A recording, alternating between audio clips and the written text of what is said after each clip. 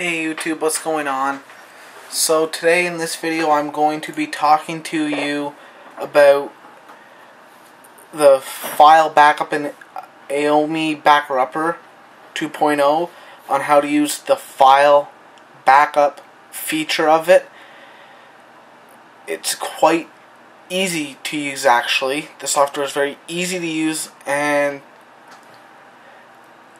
almost anyone can figure it out just by taking their time with it. So let's get on with it. So as you can see here, I have AOMEI Backupper Professional. It's version 2. This will be the screen that you're greeted with when you fire up the software. You have your home tab, create new backup, which will take you to this screen, or you can just click backup and it'll take you to the same screen anyways. You have restore, clone, which you can do partition clone, disk clone, where you have utilities. So for this case we want to go here. We want to click file backup. You can give it a name, so we'll call it tutorial backup. And in this case I'm just going to go add folder, and I'll just throw 8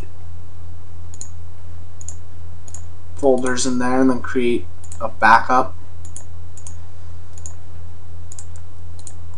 But as you're probably wondering here, filter settings, this is what it is: file inclusion mask, backup all files, file exclusion mask, no files need to be excluded. And folder exclusion mask is no folders need to be excluded. So if there's folders inside there, it won't exclude them. Or you have these two options down here: exclude hidden files and folders. So if you have anything hidden inside that folder, you can tell it you don't want it backed up with it. Or exclude system files and folders. But for the purposes of this video, I'm not really going to be worried about it, because it's just folders that I made after the fact.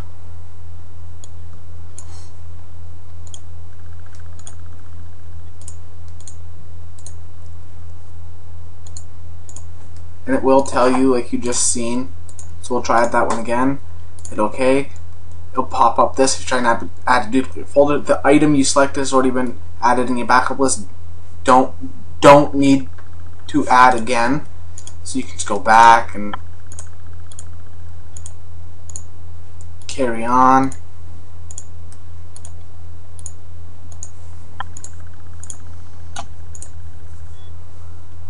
So as you can see here, you can select this. I have other stuff in here, so we'll make a new folder inside there called tutorial backup folder.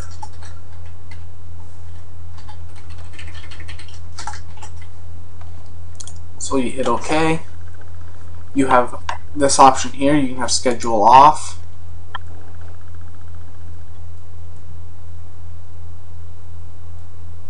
So as you can see, it just says run only at. So it'll only run once. And then you have backup options, so you can have comments.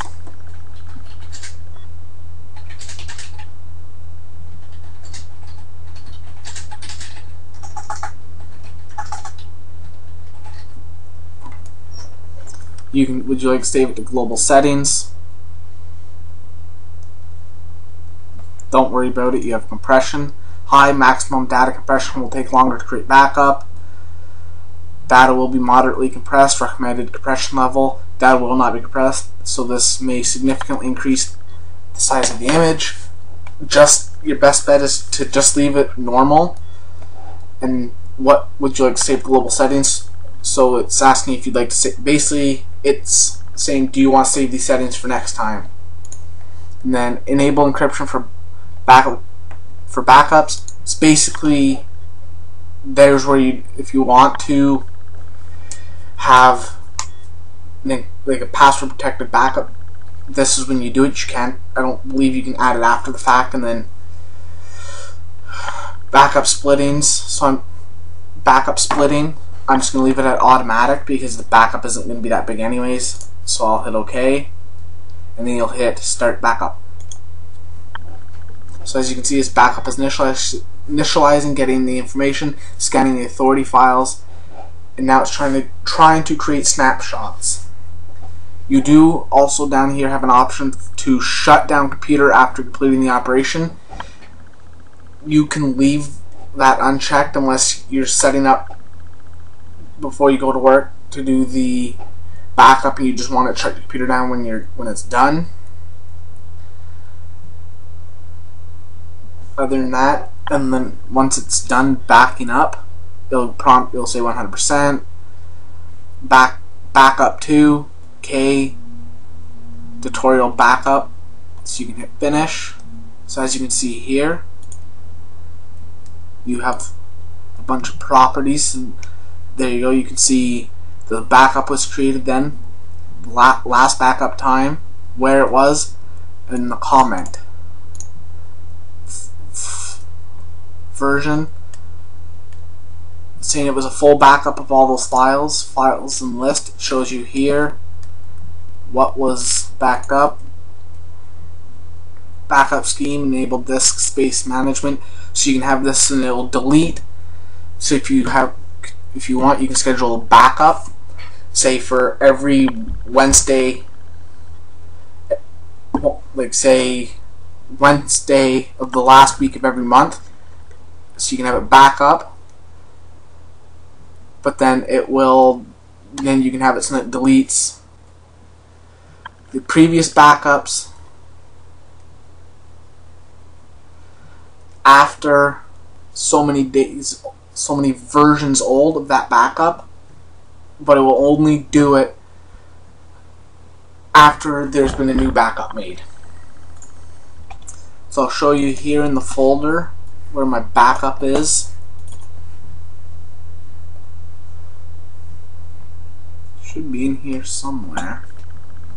Tutorial.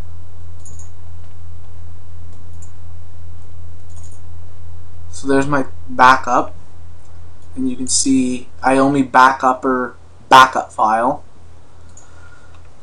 So that's how easy it is just to back up certain folders with the AOMEI Backup software. It is really easy to do. So there'll be more tutorials coming on this software, how to use different functions of it. I will make one on how to actually restore that backup later on. So thanks for watching. Please comment, rate, and subscribe.